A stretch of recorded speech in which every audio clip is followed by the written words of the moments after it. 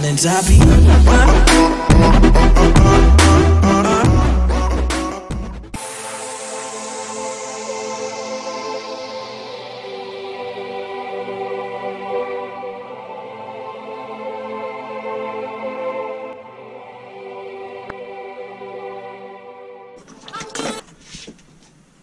Everyone, welcome to the channel. Another episode, Total Noob Fishing. So we are at the end of January, kind of coldest month of the winter, and we're facing the winter blues, and I am looking for something to do to keep my sanity. Now, most fishermen during the winter months, if they're not freshwater fishing, they use the winter time as a great opportunity to start fixing up their gear, organizing their gear through tackle boxes, cleaning, lubing, taking apart reels, rods and reels. So I'm in my basement at my project desk, and I've decided to pimp out and jazz up and paint some jig heads. Now, I picked up these, I think this is a 2 or 3 ounce jig head at a fishing flea market for, I think I might have paid $1 or 50 cents each. And also I have a hand-tied bucktail that someone gave me. This might actually be a 5 ounce. So I like to fish shad bodies and bucktails a lot during the season for bluefish, striped bass, obviously. And I try to jazz up my jig heads a little bit. For me, I think it's a confidence thing. I think it makes a difference.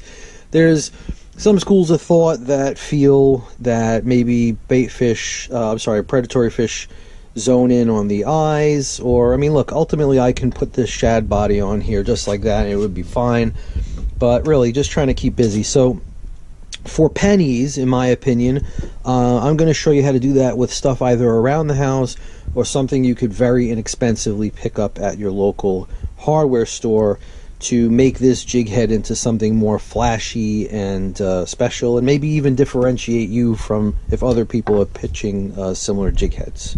So let's get started. Basically, you need some type of paint. It really doesn't matter what type of paint you use. I don't care if you use an acrylic paint for some hobby around the house. Spray paint is best. I'm just going by what I had. I didn't go out and buy anything special. If you've got a basement and you're semi-handy, and you probably are if you're a fisherman, I'm sure you've got some paint laying around. So this is Rust-Oleum. Doesn't matter what brand it is.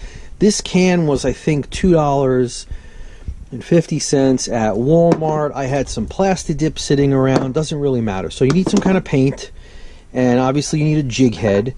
And then the last thing you need, or the last two things you need, are epoxy. Now, JB Weld costs about $3.50 at Walmart as well.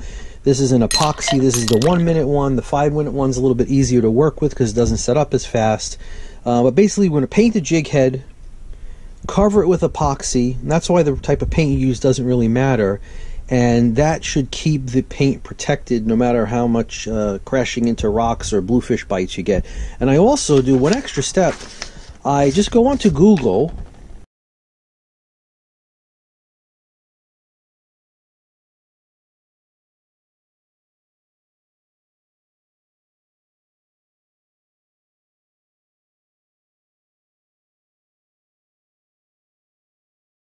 eyes or eye patterns, and you can print them out, and you can just add an extra little added flash or sparkle or pimped out.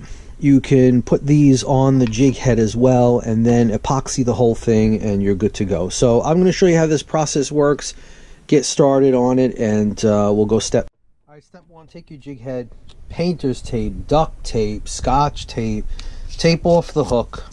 You don't really need it even for the plastic jig head holders. You can just tape that off. You don't need to paint that. I also like to tape off the eyelet. I see no reason to paint that white. I don't want to add anything that could potentially be abrasive or not smooth and round, so I'm going to tape that off as well. Step one, super easy.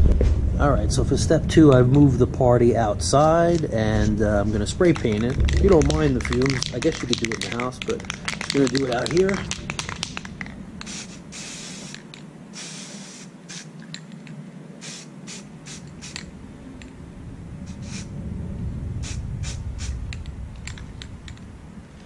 Nice coat.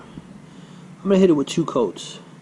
So we're going to let this one dry. I'm going to hang it up, and we'll come back in a little bit. Okay, if you get a little bit of runoff, it'll just drip off. Alright, we're back indoors. Here we go. 2 coats of spray paint. Run-of-the-mill white spray paint. And now I'm going to cut some eyes out. These are the eyes I printed off of Google. Now if you take the jig head after you just kind of recently painted it, I don't know, this has been drying for about 20 minutes, you can just kind of wet your finger, touch the back of one of the eyes, just kind of orient it on the jig head where you want it. That looks cool. Push it in and it'll stay. Do the same thing for the other side. And then we're going to mix up the JB Weld and basically paint coat nice shiny epoxy over it. That'll lock in the paint, seal in the eyes, bring a little bit of sheen and luster to the jig head. Let that dry overnight and you will be in good shape. Alright, here is the final step. Jig head. Drying. Pretty much dry to the touch. 2 coats of spray paint. Here's JB Weld. This is the 5-minute one. So it doesn't set up as fast. We're going to mix it in this paper plate. It comes with a little popsicle stick for mixing, and then here's just a cheap brush I found from one of my kids' painting sets. You can get a little brush like this from the Dollar Tree. You can get probably a pack of 10, or heck, you could use anything. You could use the popsicle stick. You could use a Q-tip. You could even use your finger in a rubber glove. It really doesn't matter. We're not trying to paint a picture here. Just wanted to get it on in a nice, even, thin coat. So I'll show you how to do that right now. Alright, mixing this stuff up. It doesn't really matter what brand you use. It smells horrible. Grab your paintbrush. Glaze it on. That's it. We're not painting the Mona Lisa here. Before, after. Quite a difference. Again, I think it just jazzes it up enough that it might be the difference to differentiate your lures from others, and also like it'll protect the paint. It just got a little bit of a pop to it. Once we add a shad body on there, that'll look awesome. Alright, anyway, thanks for watching. It is the winter doldrums, so there's not a ton of content, but remember to like and subscribe, and the spring season is right around the corner.